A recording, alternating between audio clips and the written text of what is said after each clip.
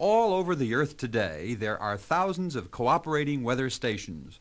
Using barometers, hygrometers, anemometers, thermometers, rain gauges, and other instruments, they gather valuable weather information. Scientists are cooling clouds to produce rain and using various methods to try to stop hurricanes. They are also obtaining valuable information from Earth satellites.